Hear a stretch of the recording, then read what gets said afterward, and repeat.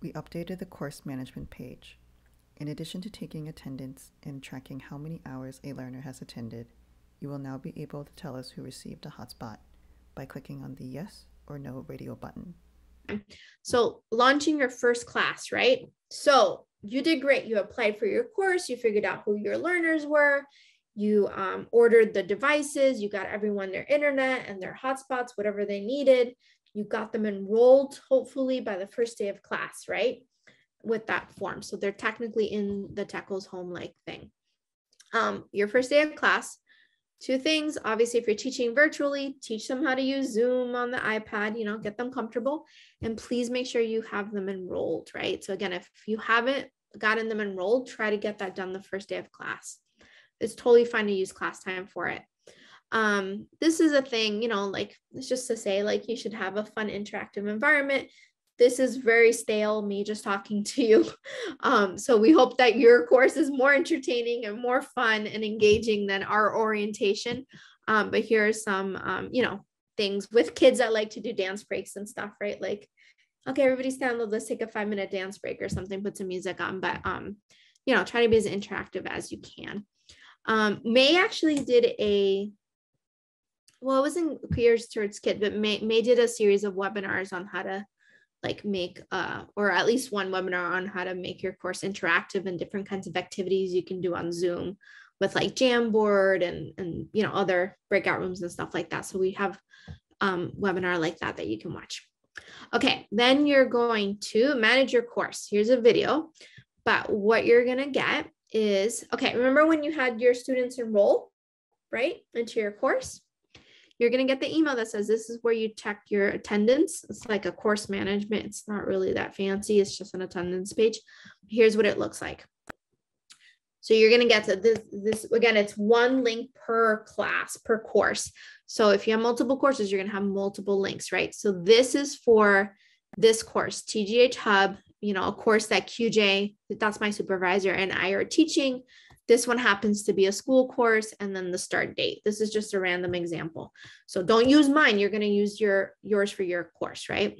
What'll happen is it'll tell you in progress is what you should always see. That's for us. Your course is either in progress or it's canceled or it's closed. So you should always see in progress here. The course type, you would see early childhood, and then the course schedule that we currently have on file for you. So if this is not accurate, just please email us with the correct dates.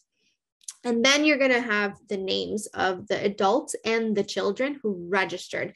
So if you see no names here, that means nobody's registered. Nobody's enrolled yet, right? The way you know that the enrollment happened is they show up here. If they don't show up here, they either didn't do it or something glitched, right?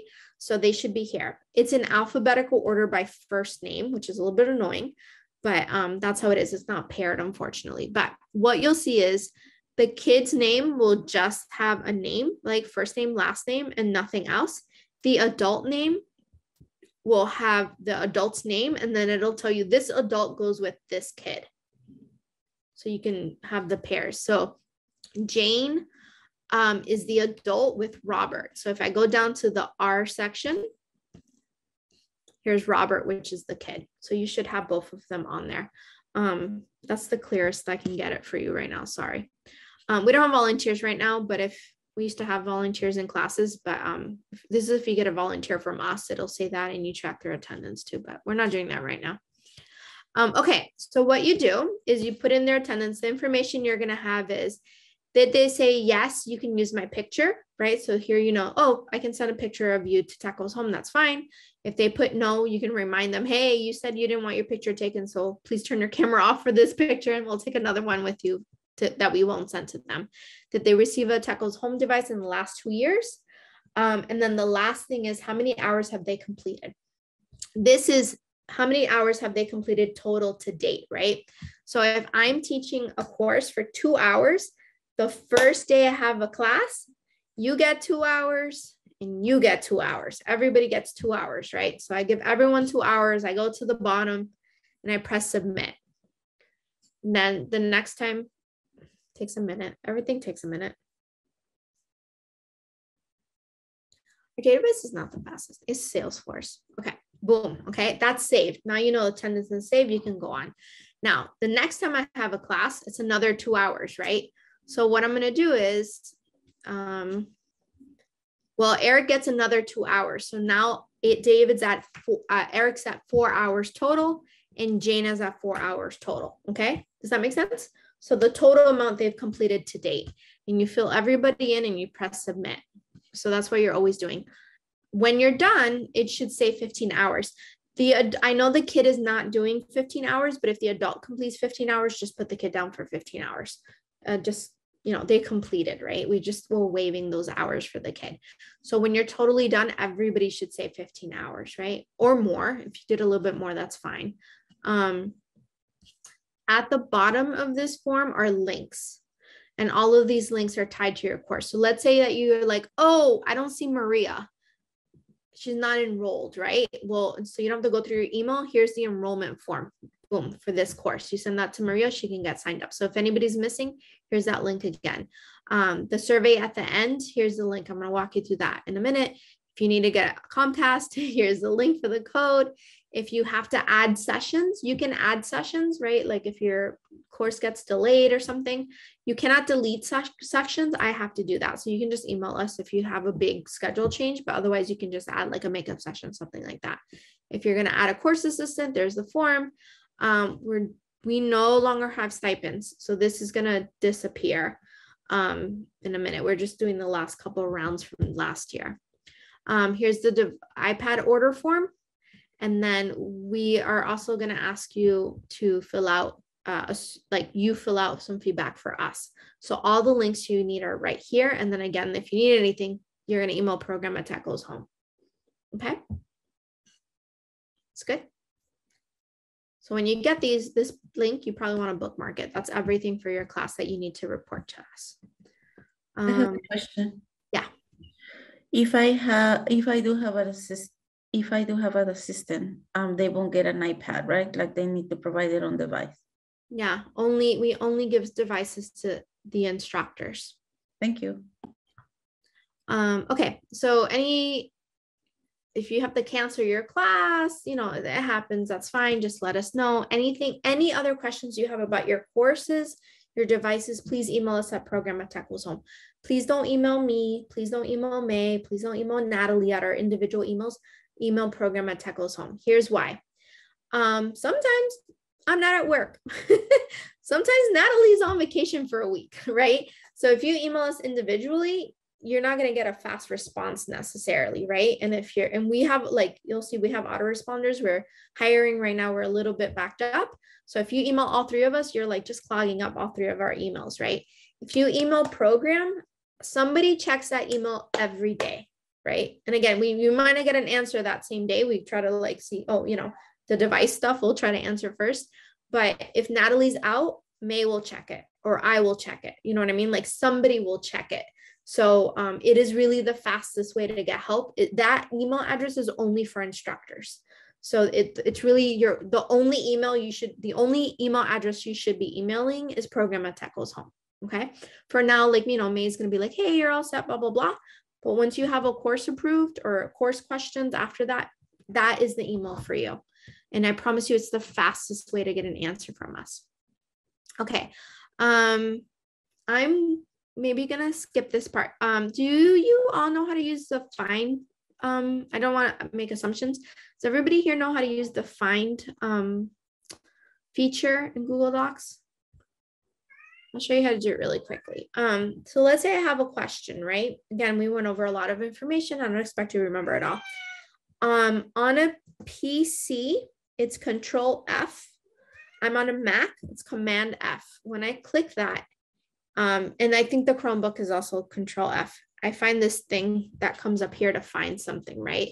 So if I'm like, oh, I don't remember what Nessie said about returning devices. So you might want to look returns, right? So it's going to highlight all the places where it says returns, right? This is just, oh, it's on page 39. Okay. The next one says, you know, also page 39, but I can just keep doing this. It's going to walk me through there and boom, it's going to take me somewhere. Internet and learners who don't complete their course are asked to return the device. Okay, tell me how to return the device. I just keep doing this. Number 5. Here we go. Number 6. So this will help me find like a keyword so you can just sort of skim through it.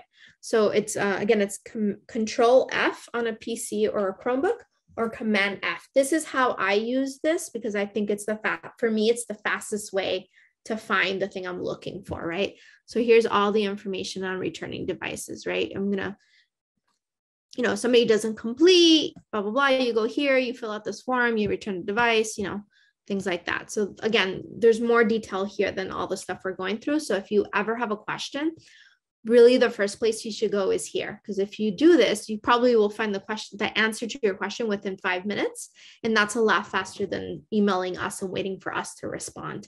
So my recommendation is always go to the instructor handbook first. If you spend 10 minutes and you can't find the answer, just email us, and that's fine as well. I'm going to skip this activity because I just want to catch up. Okay, so ending your course. We are going to send you an email when it's close to your end date. That's also why it's important for us to have your schedule. We'll say, hey, it's getting close to the end of your course, right? Don't forget to do these things, right? So a little bit of a reminder. So make sure you're updating your attendance, right? So we want to make sure that we have 15 hours, just make sure that your attendance is up to date.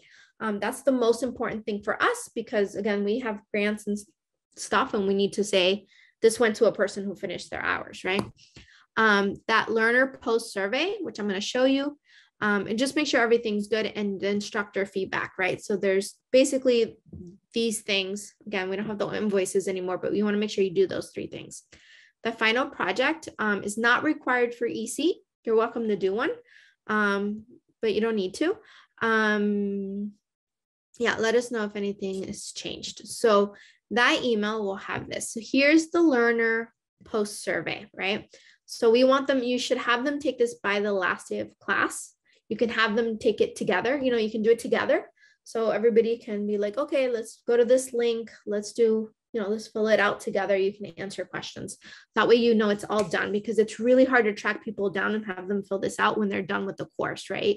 So it's a lot easier like when you have them. So you can do it the last day or the day before the last day. Just make sure you get it. So again, the whole name thing, right? Name and birthday.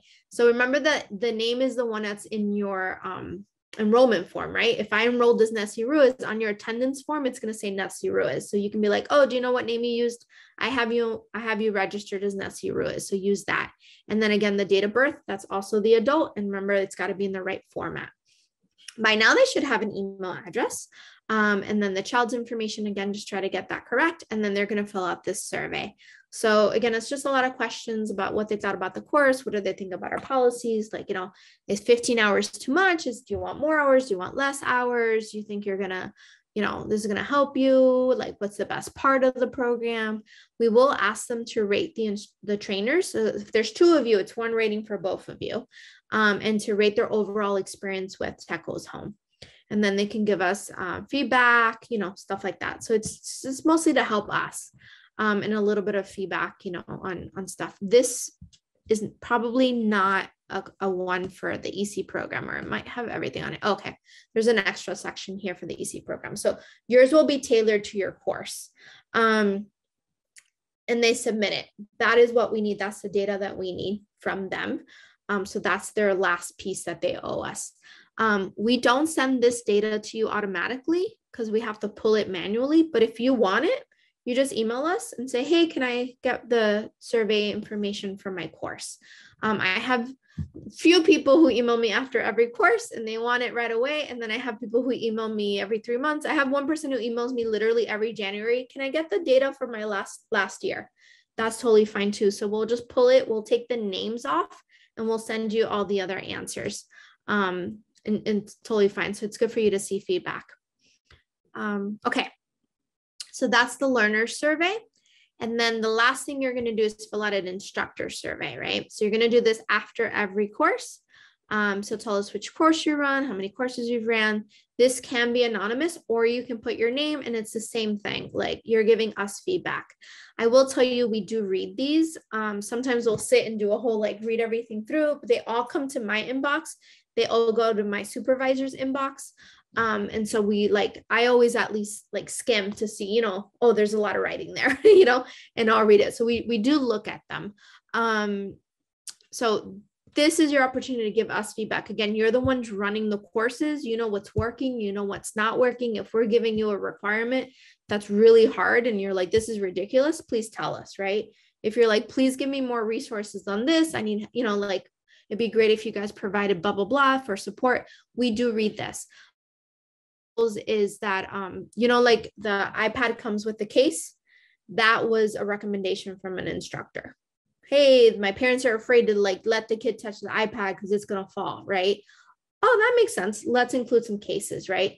Same thing with the Chromebooks. We added a mouse, right? Because a lot of the seniors were having trouble with the trackpad. We added a bag so people wouldn't be afraid. During the pandemic, somebody was like, can we get headsets? And I was like, that's probably very helpful when you're on Zoom, right? So just like that, we do actually want your feedback. So I do appreciate it when you take time to fill this out. We do read it. It doesn't go into a black hole. You don't have to put your name. If you do put your name and you're saying something, I might want to ask you about it.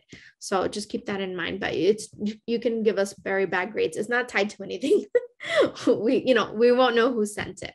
But you're going to fill that out after every course. If you're running a lot of courses, I know it'll get shorter and shorter. That's fine. Send us any pictures, anything fun you want to send us, final projects. That example I showed you from the Carmen's course where the kids drew all the, they read the book about, I think, Don Quixote or something, and then they did the drawings. If you got stuff like that, we love to see it. So please send that.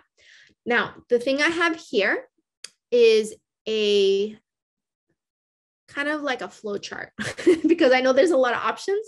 Like, when do you need it? It's a little bit, it's flexible and it's sometimes hard to, it's almost too many options sometimes.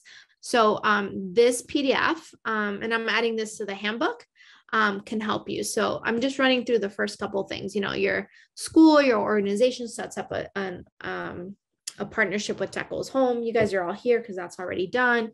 You get certified, right? Here's right here. If you're going to have a course assistant, you're going to get them certified, right? Or like their application, their query. The next step you're going to do is your course application, right? And then you're going to wait for official approval, right? So once you get like, hey, yes, we have 2 courses approved for you. That's 10 iPads for this course and 10 for that. Then you can go, right? Get your learners enrolled, all of that. So then to help you remember like what order to do things in, if you're teaching virtually, most likely you're going to need to order the hotspots and the devices early, right? So first thing you're going to do is sign them up for Comcast and order this says Chromebook, sorry, the iPads, right? And the hotspots, get them enrolled, boom, boom, boom. Here are the rest of the steps. So these are all the steps we've talked through today. If you're teaching in person, you don't have a computer lab, you need our iPads, then you're going to follow that same order, right? But if you're teaching in person, like Larissa was saying, she wants to use her own iPads, right? So she doesn't need that right away. Then this is like the order you can do things in, right? So it's all the same steps we went over during the orientation, but I think a little more like step 1, step 2, so some people like a visual.